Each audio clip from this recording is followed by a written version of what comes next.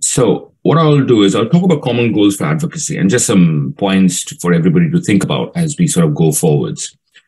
So I think when we start off, we talk about what are we trying to achieve? Are we trying to just trying to achieve improved health? Are we the only people who can do that? And most importantly, are we the right people? So, we start off with the right intentions, but that doesn't make necessarily us the right people who can do the advocacy and the championing. So it's important to think about that when we start off.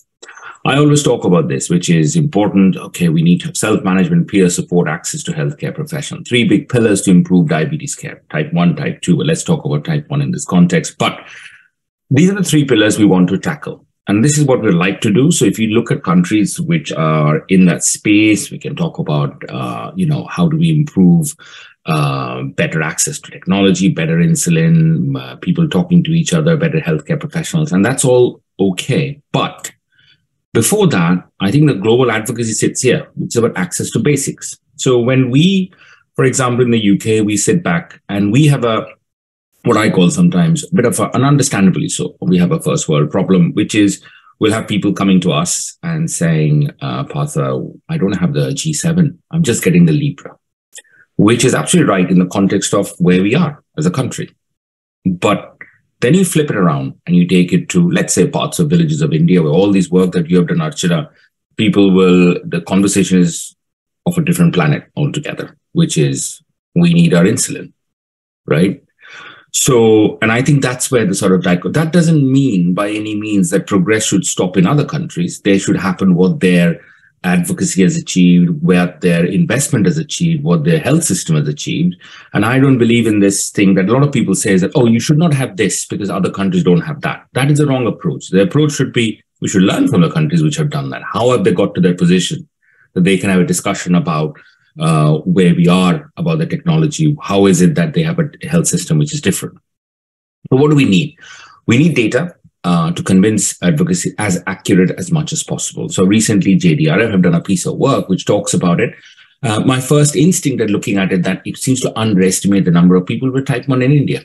That's my first instinctive reaction looking at it, having come from India. But it's a piece of work which has started the ball rolling. It started people think that there is X number of people. My guesstimate is probably underestimates it by a factor of 6 or 7 times, at least. And that's but that will get better as data gets more accurate. And that's probably the most important thing you can do for advocacy, which is get data. Encourage all your colleagues to collect data. And then once you got data, you can then do the next steps of the advocacy. How much insulin are we talking about, to try and save lives? How much strips are we talking about to save lives? And then what impact can we show of the above? And I think that's quite important when you're doing advocacy, because no advocacy can happen without data. And I can tell you this. So in the UK, yes, we have a good system, NHS, etc., but our outcomes are not great in many conditions. But in diabetes, we don't do badly. The simple reason for that is we got data. We can go and sit down and go like, this is the number, this is the data, this is the number of people. So for example, Stephen is doing a lot of work. He's on the call with immunotherapy. And so we have got an estimate. So we look at the research that's coming through and we sort of go around and say, how many people could be eligible? We know how many people could be eligible. We know how many people will fit in. The research is happening, etc.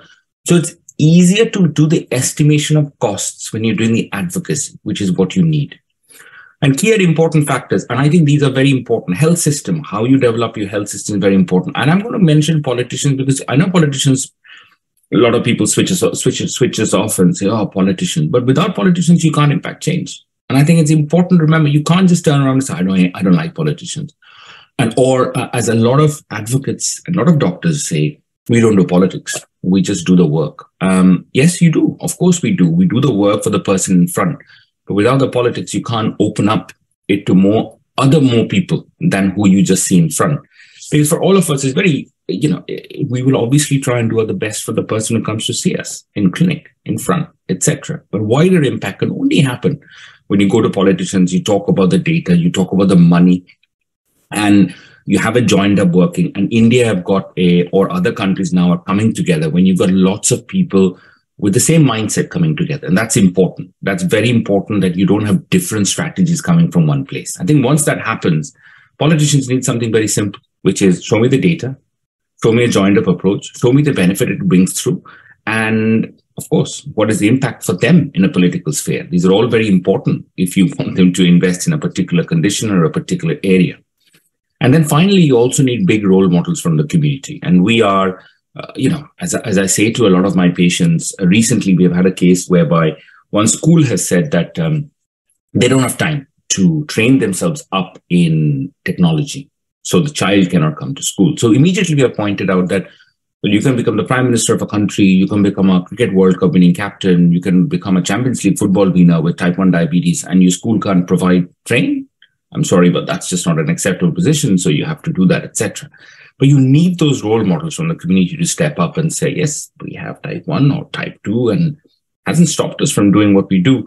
And I think that's an important bit, which also resonates with politicians when they see that these are big figures. The role models are very important as we're doing advocacy in that space. And, in a global context, that's why there is a position of what Nick Jonas and others brings, right? You can be a successful pop star, type 1 diabetes. He talks about it.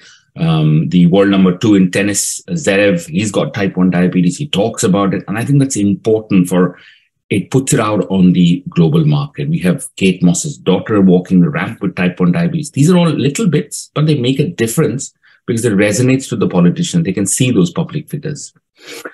So what do you do when you're talking about advocacy? You need a mixture of emotions and tactics. You need personal stories. Personal stories are very important, as we do. And, Archana, for example, you've done a fantastic work about what you do, but the personal stories are very important. The health messages as to what the impact it leaves on their lives. Raising of awareness is a big thing. And lots of people go like, diabetes, you just eat less cakes and be fine. Well, it's not relevant in the context of type 1. It's not even right in the overall context of type 2. But I think that's what we need to get across. And it's not like, in the UK, we're sitting here and we've sorted it. Our headlines are still full of people about how we just need to make people slimmer and everything will go away. So that's not going to work either. So, and finally, a few other things, which negotiations with industry are absolute key part of advocacy. You have to sit down, Lenovo, Lilly, Sanofi, Roche, all of them. And we do that. And I think the important bit there is, so when people say, I don't want to engage with industry or I don't want to engage with politicians, well, I can absolutely assure you, then you cannot move the dial. You just can't. However much you dislike them, as there is a saying loosely translated from India, which basically says that at the end of the, we say that, आपको पेड़ से क्या मतलब आप आम खाओ, which simply put means that don't worry about the tree. You want the mango, we'll get you a nice mango. How the tree came about, don't worry about it. So I think that's an important thing. If you want to get to that point that you want everybody to have proper access to insulin strips, etc., then you need to have tactics, which involves engaging with people who you may not be comfortable with. So that's important. And then when you get there in a country which has got difficulty in getting progress, you need to prioritize. You need to think about who will benefit the most. Because at the moment, in lots of countries, what is happening? So there'll be parts of India whereby people will have the G7 and the closed loops, right? And there'll also be parts of India where people are dying because they don't have insulin at diagnosis. So the prioritization from the government, quite understandably, will have to be at the second bit, which is getting insulin, getting strips, keeping people alive, the basics of stuff. So, and that's always the big thing. And I've been very fortunate enough to have some amazing colleagues and friends, and we've done lots of national projects. But my advice always is start small. Never start too big. If you go out and go like, I want to get everybody insulin strips or insulin and strips, it's such a big project. You start in some areas, work up some villages, slowly show the progress and go forwards. So I'll finish with this, and I always say this, and over the last fair few years, I've had the fortune of engaging with a lot of professionals, a lot of advocates from around the globe, people with type 1 diabetes, people who are interested in type 1 diabetes, clinicians, scientists, academics, and it is incredibly heartening to see all of them come together, patient charities. And I think, as I said about industry, as I said about politicians, they need to be together as part of the same pack if you want to do global advocacy in my book. So I'll finish with this quote, about going alone and going far and going together. So that's very important in my book. So remember those few things, and hopefully that helps give us an overview. And at ISPAD, we have talked about this a lot. We are again going to IDF next week after, whenever it is, and we'll be talking about this again as well. So those are the sort of overviews from my end. So I'll finish there, and any questions or whatever maybe. Thank you. Thank you so much.